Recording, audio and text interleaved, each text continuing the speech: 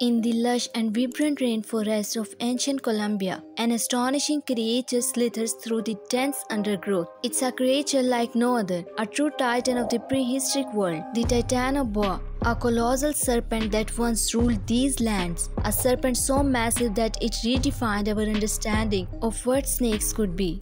Titanoboa, whose name aptly translates to Titanic boa, was discovered in the fossil record hidden for millions of years. Its story began 58 million years ago, just after the extinction of the dinosaurs. Imagine a snake that stretched to over 40 feet, longer than a school bus. This was Titanoboa, a true apex predator. But what made it possible for such a massive snake to exist? The answer lies in the Earth's climate during the Paleocene epoch. The Paleocene was a greenhouse world with higher temperatures and carbon dioxide levels than today.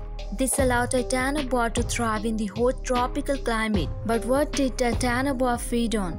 Its prey included ancient crocodiles, turtles, and even early mammals. With its immense size and power, it could swallow prey whole. Titanoboa is a truly remarkable discovery. It challenges our understanding of the limit of size in reptiles and offers valuable insights into Earth's ancient ecosystems. Sadly, Titanoboa's reign was short-lived. It vanished from the Earth's timeline as the planet cooled and ecosystems changed. But its legacy endures in the fossil record.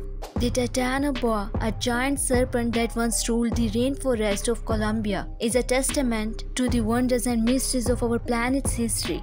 It's a reminder that the natural world, both past and present, is filled with awe-inspiring creatures.